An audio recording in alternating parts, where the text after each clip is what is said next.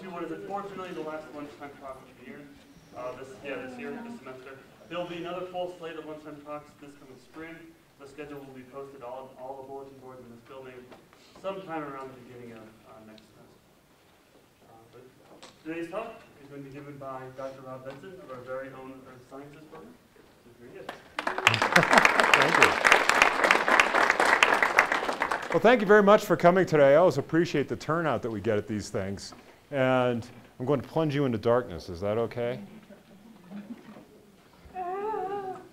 Oh, okay. Well, this is very interesting stuff for me. See if I can get it to move.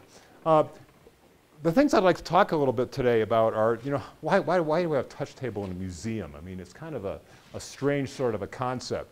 It came out of a whole variety of different things, and this is probably part of it. This is a very famous quote by a very famous individual, and there's one right in front of us. Do we know what that is? Well, we can go up and look at it, and we can measure all kinds of different sorts of things, and for quite a while, it was difficult to get beyond just simply the physical appearance of it, and now we have all kinds of advanced analytical techniques, but really, where is that thing from? I mean, it's beautiful, isn't it? And I brought a heavy one intentionally so that no one would try and lift it. And I mean lift it like in the pocket and gone. But I mean, there's always a lot more to the story. So really, the idea is to get this thing beyond just some simple museum display. And I'll be talking more about the Ryan Museum in just a moment here. And the thing that's particularly neat about, I can look at minerals and think, wow, they're cool. And I can look at fossils and think, wow, they're cool. And all my students nod their heads and say, wow, they're cool, just so they get good grades. But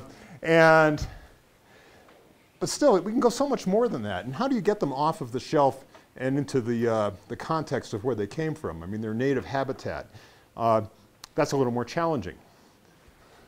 So this kind of goes along with another very important thing to all of us. It's the idea of inquiry-based learning. We can look and ask questions. We can look and think about different kinds of things, with regards to where did that mineral come from, what's the context of it, what are the other minerals associated with it, what kind of fossil do we have, what does it say about the environment.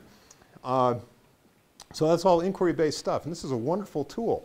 So the idea is that maybe we can actually use the touch table and this NITO technology in the museum setting to actually reach out and get into a virtual setting where we're actually out there looking as best as we can.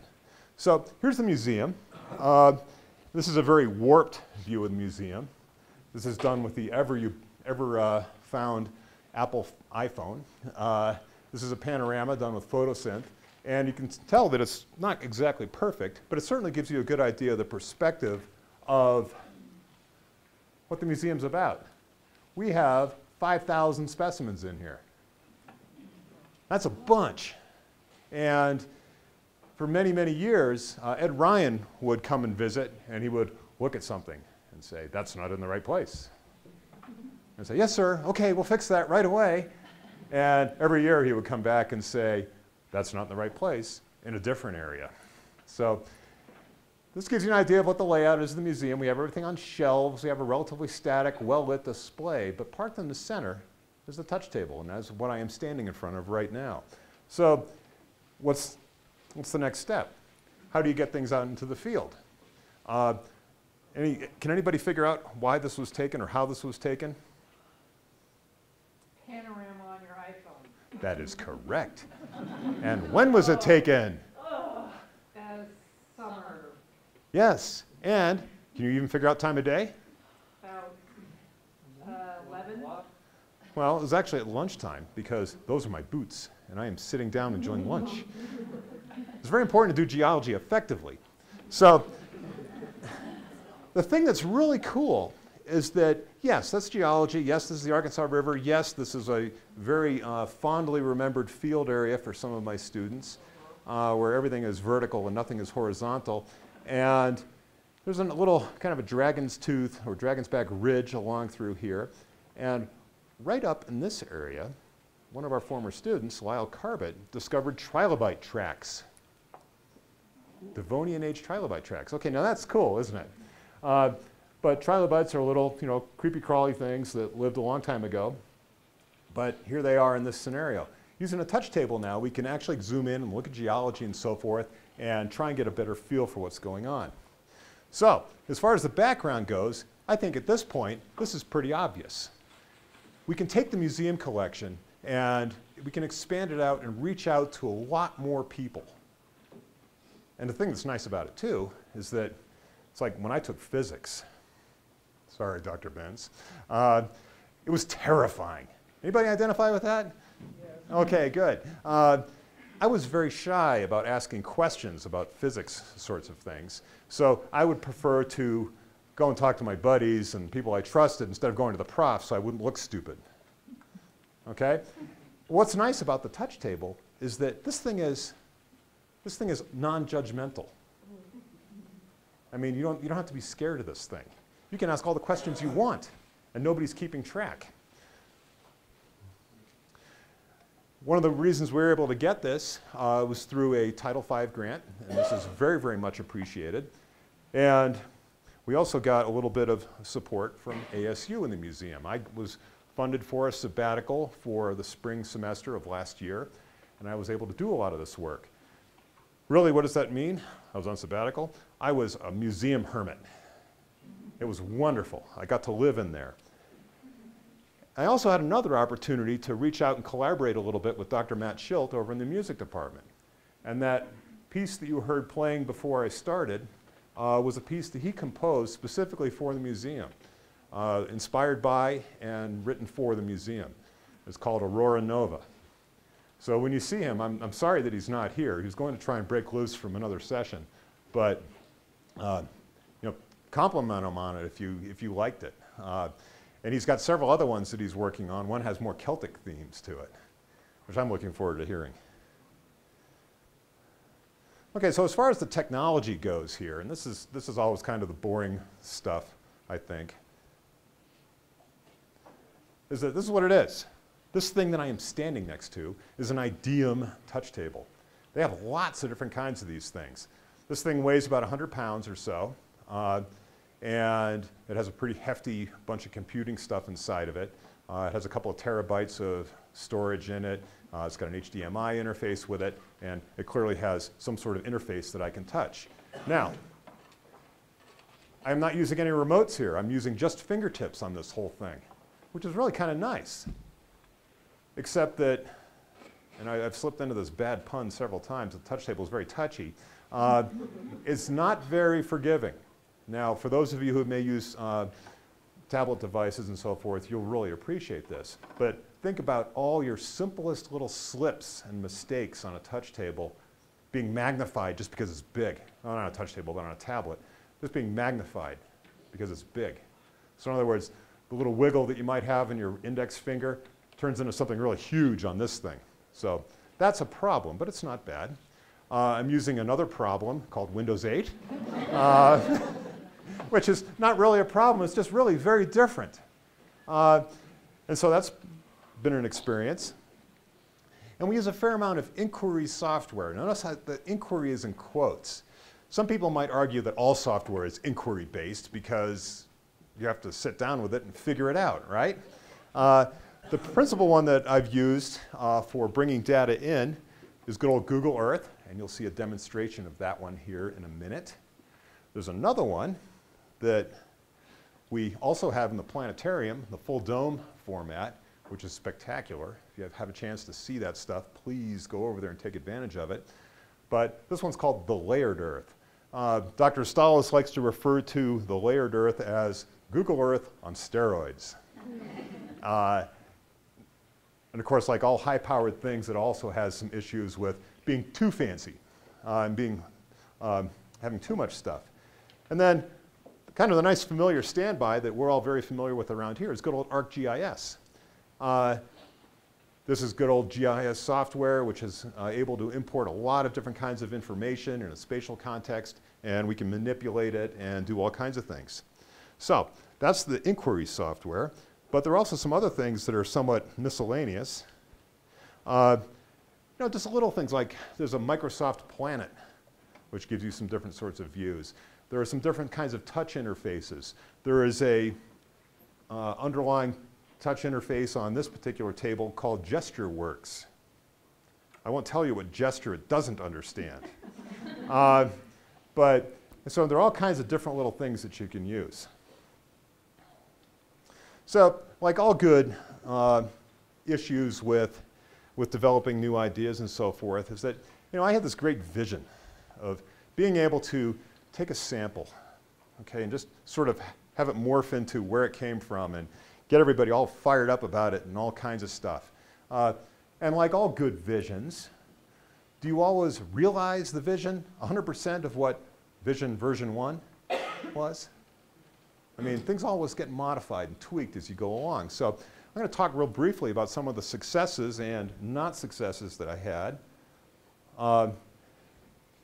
Big success was data entry, because I was able to use, surprisingly, for all this fancy stuff, a very, very basic software called Excel.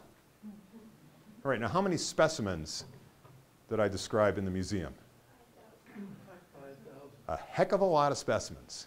And each one of those specimens has about between 20 and 30 fields associated with it. Okay? So I was able to get all that to a point where I could use it. And you'll see some of those coming up here in a minute in a real world context. So, see, here's a problem with touchiness. You see what I just did? Isn't that cool? Now you're seeing PowerPoint in its ugly, gnarly side. You can't get too enthusiastic with the touch table. And some of the problems I had on the bad side were the graphic details. How to get things to look the way I wanted them to look. That was a challenge, and I still haven't realized all that. I had quite a bit of success with cross-platform things, being able to take files from one package and move them to another. The big crux here is something called KML. That may mean something to some of you, but the fancy word, the expression, it's an abbreviation for Keystone Markup Language. It's the underlying software that runs Google Earth. Now, Google Earth isn't the only one that uses it, but there are a number of different things you can do with KML.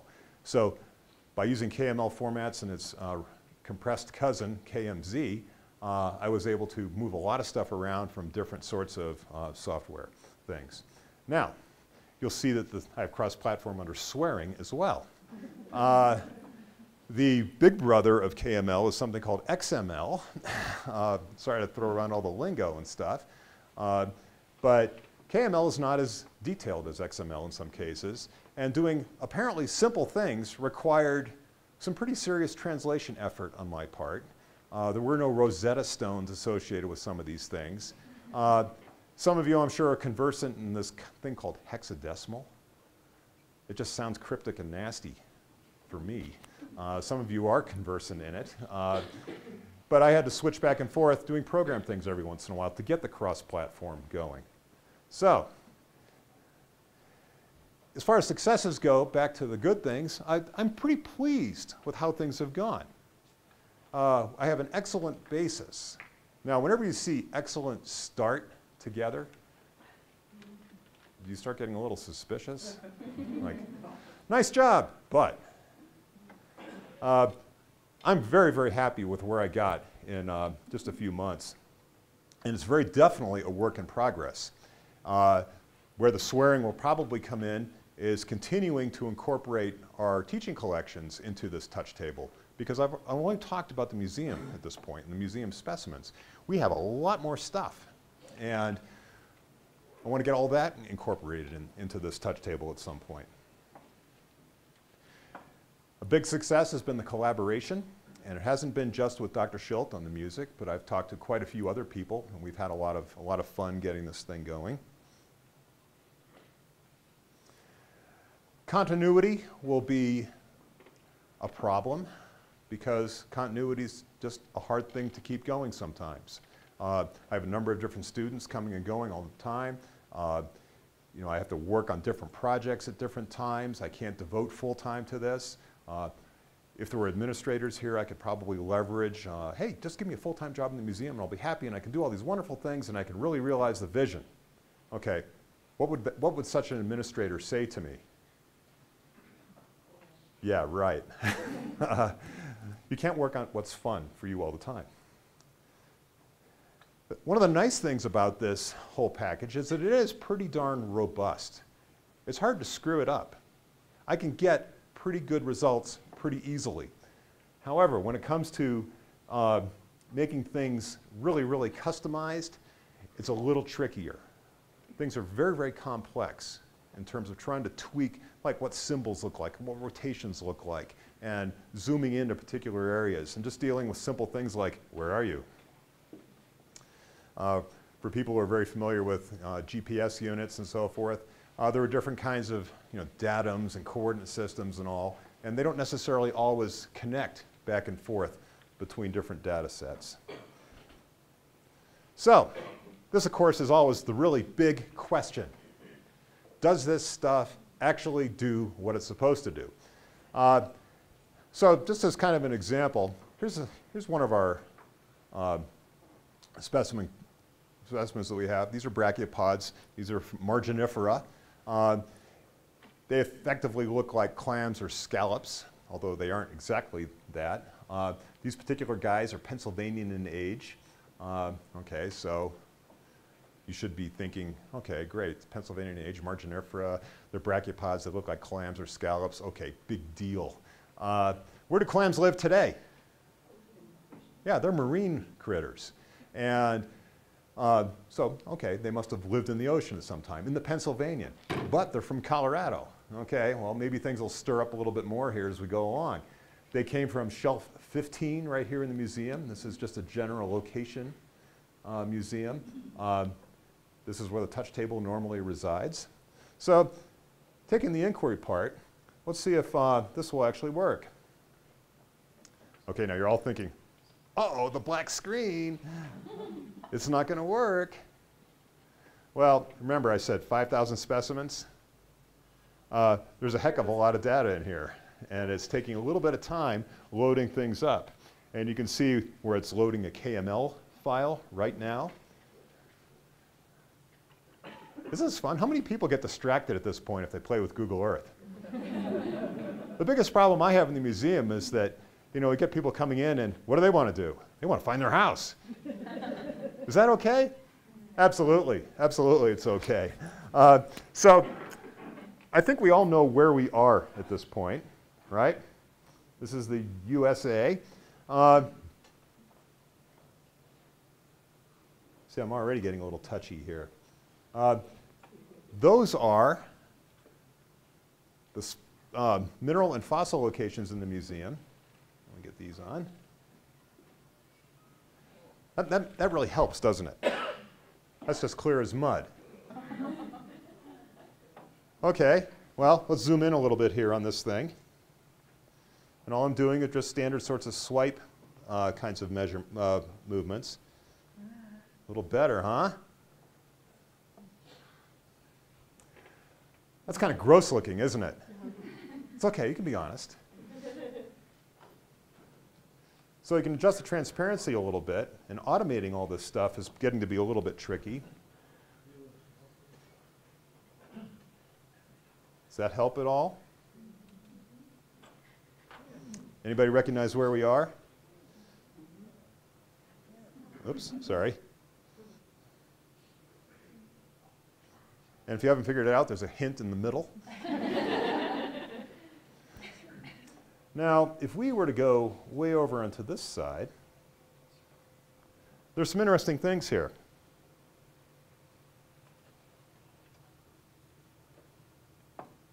To bring this guy up. And how come my guy is not appearing?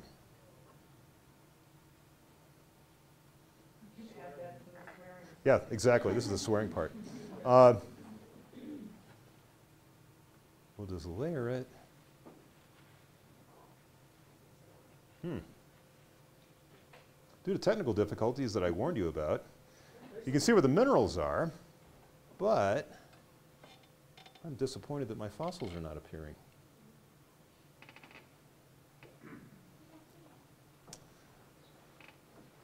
Let's zoom out for a further look. Well, is there anything suspicious about how these mineral locations are?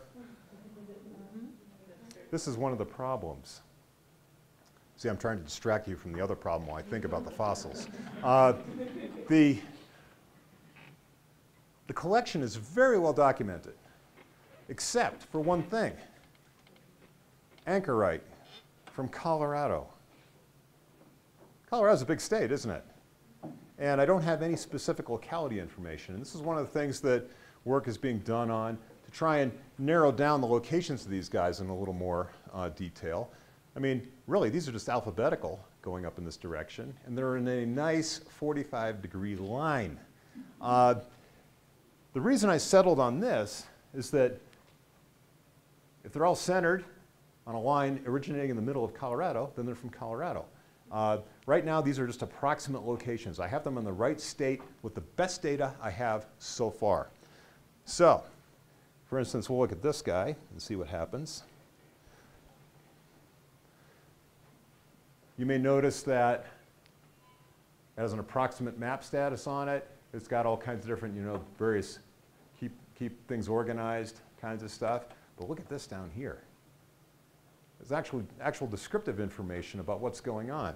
And if I want to find out more about it, I can go to this website. And sure enough, if you want to be a geek, this is your place.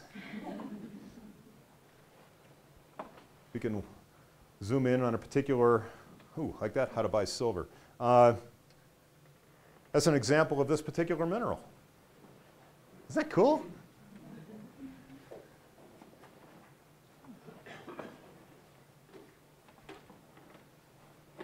Let me try fossils one more time. I don't know why that is not appearing. Okay. I'm going to ask you to sort of envision something. Anybody see where the Levita Pass Road is yet? See where Fort Garland is there in the middle? Comes up and around in this general direction. Well, up in this area, right about here, there's a really cool outcrop with brachiopods in it. They're Pennsylvanian in age. Some of you have been there. Some of you have collected them, and probably some of you have thrown a few of them out. Okay, so kind of keep that in mind, what that location is, because we're going to go to something different now with our software. We're going to go to layered earth. Now you're probably thinking the same thing. It's not working. Actually, this is working. This one also has a huge amount of information within it.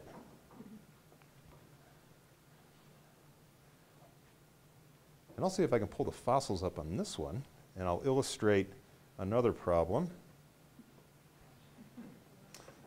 Aren't those cute? They look pretty, but they're not very effective for communicating anything other than location. So we'll zoom back into this area.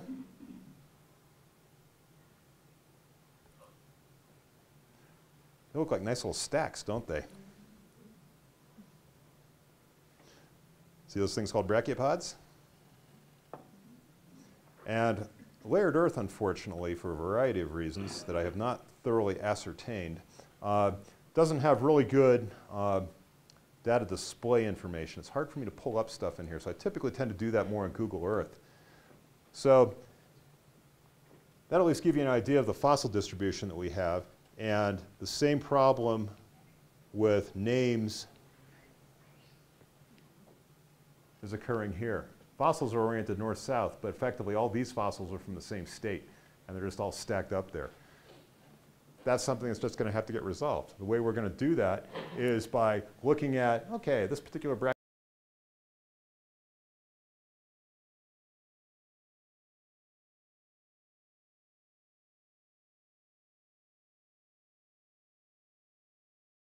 brachiopod is from this particular member of this formation, we'll adjust the position in Google Earth or Layered Earth and make it a better representation of where it's actually from.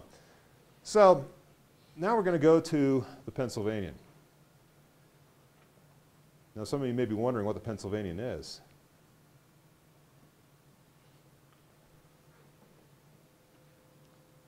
That is today. Isn't that a good thing? It looks sort of like it should for today. And you can see that we have North America on there, the equator, the Arctic Circle, and so forth. So, you know, I think we're in good shape. Now, where was that brachiopod? Do you remember? Can you sort of zoom in on where it is? Can you think about it? I'll give you a hint. There's one in the middle already that gives you a hint. Denver. Now you're probably thinking, gosh, this is pixel hell. Well, part of it is, these are paleo maps of what the continents looked like at the particular time that they're assigned to. This is present day. It looks very similar to today, but it's not really super detailed.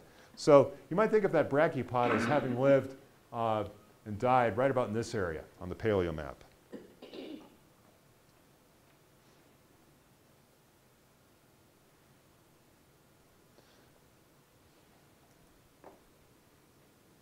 So we're going to look at something else now with regards to plate tectonics.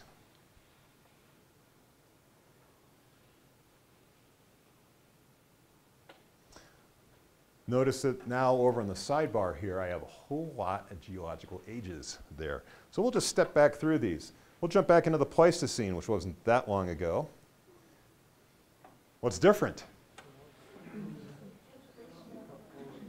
Yeah, we have a lot of ice. And when all that moisture gets sucked up into glaciers and ice and so forth, what happens to sea level? Okay, how many of you have seen The Day After Tomorrow?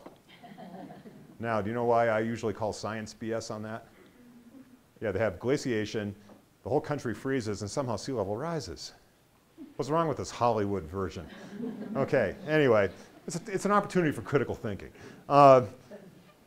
Okay, let's go back even further into the Miocene. Woohoo, what happened this time? Anybody see that little wiggle of the coastlines?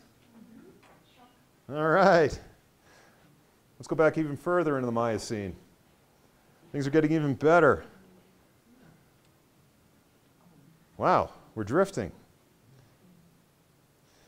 Okay, this is back into what's affectionately called the KT boundary, where there was a major meteorite impact right up in this part of the world. And this is where, I bashed Hollywood just a second ago. Well, I will give them some credit for this one. In the movie Armageddon, most of the movie I thought was BS, but that's okay. They had a little sort of a lead-in, like background thing, which showed a bolide, a meteor, hitting the Earth. And they did a pretty good job of showing what that might have been like. So they do get credit for that. Okay, well, things are happily migrating along here. Life is good. Wait a second. What happened here? See that little incursion of water up here? Look at it now. Okay, what was Colorado like back in the Cretaceous? Yeah, things were wet. Okay, we're starting to have an issue here. What is that issue, everybody? It's not a tech issue. What's happening to the continents? Well, they're kind of getting out of sight. So we'll just zoom around this way. What happened to the Atlantic? Yeah, we don't have much of an Atlantic left. Okay, going back further into the Mesozoic.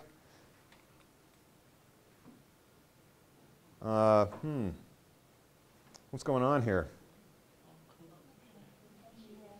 Okay, how many people have been able to keep the brachiopod location in front of you?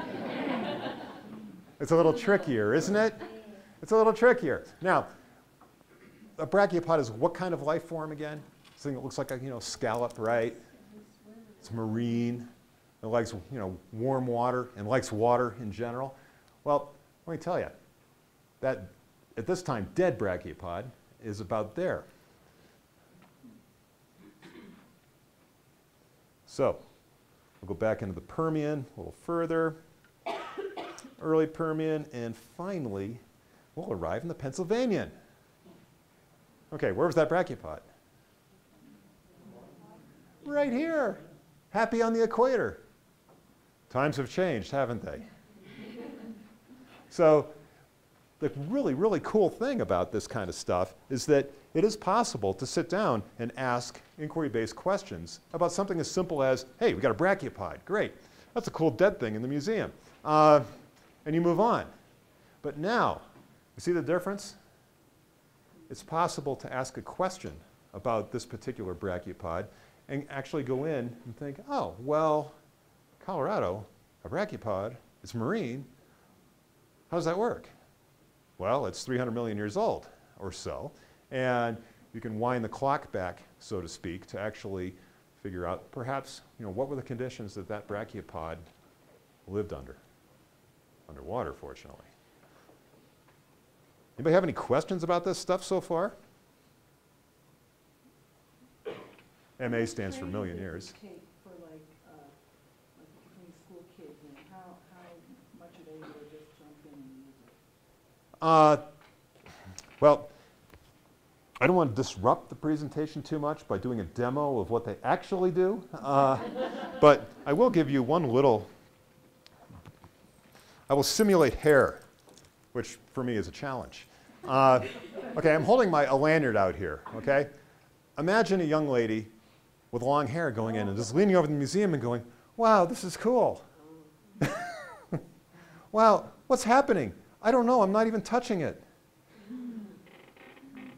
It's like, excuse me, ma'am, it's your hair. Oh, sorry. So training is an issue. And then when you get 10 older kids coming in and they all want to touch the touch table, what are you going to tell them? Don't touch the touch table? And sometimes things can get a little confusing and so forth. So it takes a little bit of guidance from them. Usually what ends up happening with kids is that I'll try and get some sort of show together that's all automated. And I'll give you an example of one of those right now. And this is, I don't want to say animated per se, but this is one that Dr. Beaton did. This one has to do with glaciers.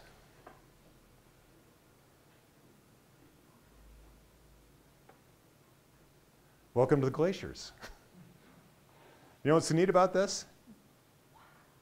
You can go wow for sure, but do you notice anything about it? I mean, we always talk about glaciers being rivers of ice, but it's like, wow, I want to go over here, or I want to look at it at a different angle.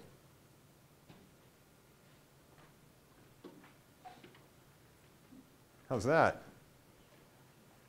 Or you could actually stroll up the glacier in some cases. Look at all these moraines and stuff.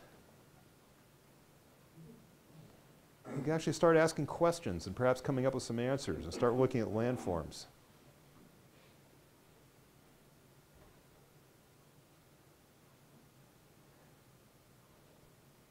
And you can continue to get out and get even bigger and bigger pictures of the whole scenario. The McKinley Range doesn't look quite so bad, does it? Alaska looks fairly minuscule from some views. Another thing that's really fun to do with this thing in terms of inquiry and all,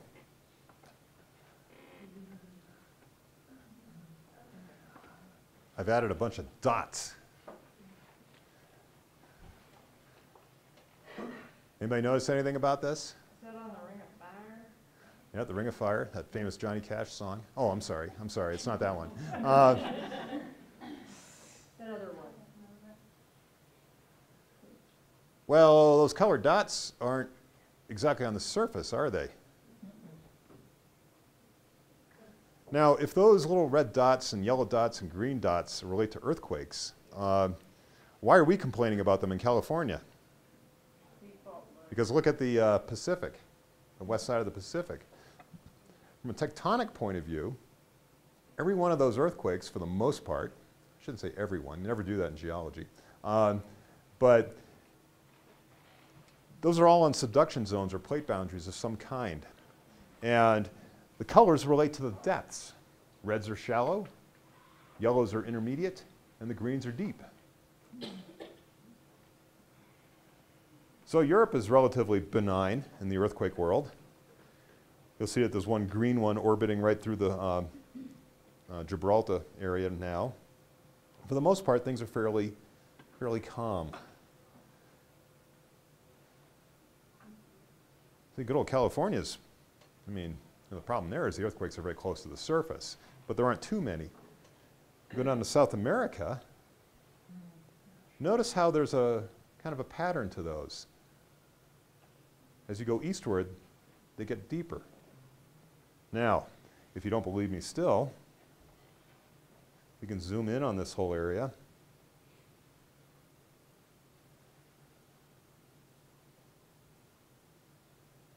And I can tilt things.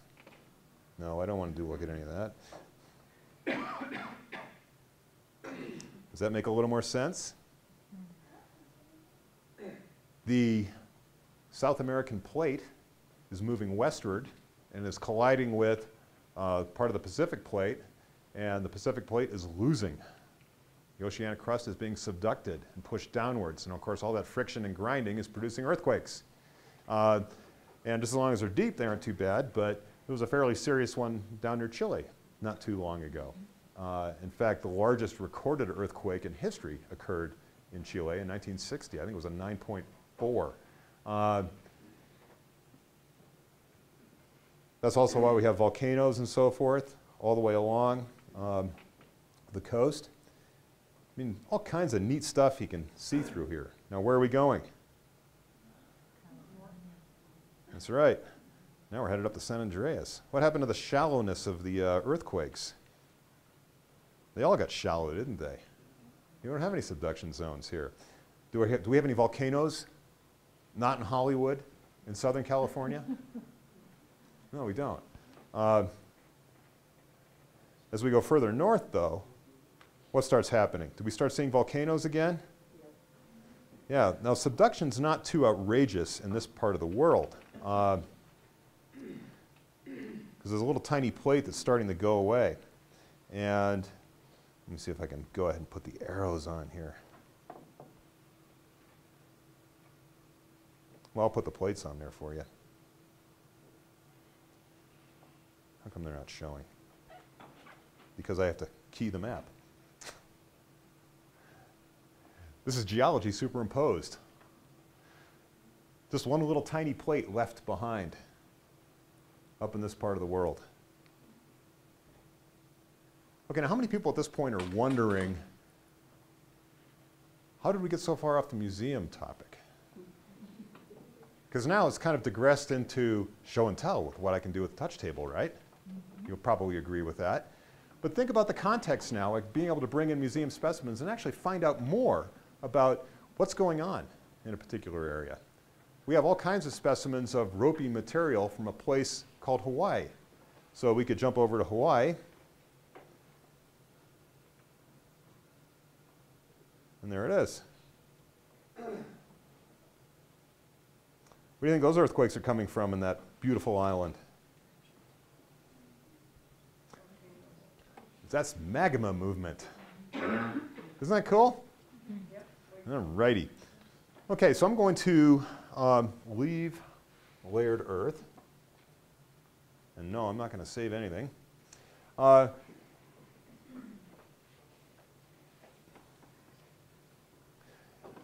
If you're curious about some of the details, and I edited out all the swearing so that Mark would allow me to have my blog posted, you can go to this site.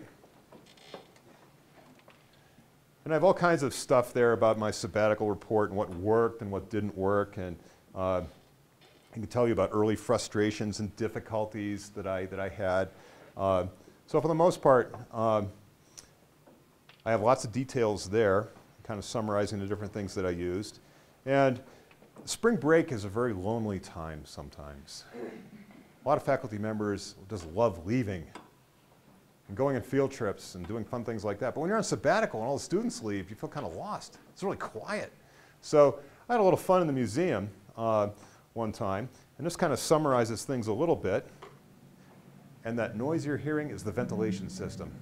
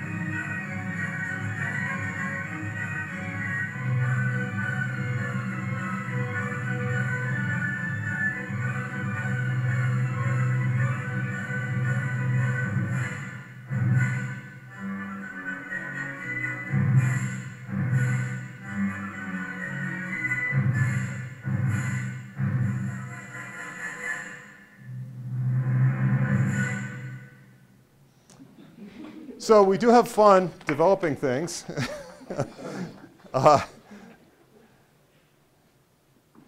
And it was spring break. Nobody was around. And this was done, just for the sake of full disclosure, with an iPhone clamped onto a stepladder over the touch table. So if it sounds a little fuzzy and so forth and looks a little off, I can blame the projector partly for that, but also the phone itself. It's very important to recognize that there are a number of people in here who have been really, really helpful with this whole thing. Their names are not listed up here because I didn't want to embarrass them. But if you're a museum docent, can you please stand up or have worked in the museum? Leah is one of the frontline people who, you know, I can write all kinds of stuff and talk about the museum and everything, but she's the first person, along with the other docents, that people often interact with. So they're the ones that get to play with it and blame me for when it doesn't work. So they get a lot of credit. We've got several docents, and we have over the last few years, and we've ended up with about 7,000 museum visitors. So there are a lot of people who have seen the museum. So if you haven't, please come by and see sometime. Again, I would like to thank Title V for providing funding for the touch table. The sabbatical was just critical to getting all this done. The computing services guys were just phenomenal, because this is just not an everyday sort of piece of equipment. If anybody wants to look under the cabinet later, we can. But it was real interesting trying to get things to happen with this touch table. And I have an awful lot of supportive colleagues out there. So thanks to all you guys for keeping me going. Any questions at this point? Yes, Dr. Jones. Dr. Benson, do you intend to take photographs of each of the museum's samples so that instead of going to an external website, when you click on, or when you touch, I guess, touch the table for a sample that's in the museum, not only will it bring up the text, but also a picture of that sample? I have all those pictures. Now, the trick is, you know, how you set up the links and so forth. And how many pictures do you think I have? A lot. A lot. And so, I mean, there's a lot of work that is involved with that. But that technology is there. And for the sake of not keeping things, you know, just for the sake of demonstration purposes, I just went through things. But yes, that will happen. Yes, Nicole? Where does your data live, and is any of it public? The data lives in there. And it's not public at this time. Do you have plans or anything? You know, that's something I would have to think about, because one of the issues with public data is that, do I really want to broadcast our collection? Think about security. That's a possibility that, you know, that's something that people have mentioned to me. But at the same time, it'd be cool if somebody could think, wow, Adams has one of these. Let's go by and visit. And I'll send my kids to school here. So, you know, I don't have any plans for it. Right now it's residing specifically on the touch table, but those are good suggestions. But I don't know quite how we can pull that off yet. Do you have some ideas? Okay, good. We'll talk later. Other questions, folks? Gosh, I don't think I'm that good. Come on. Either that or that bad, maybe. I don't know. Okay, well, thank you very much, everybody.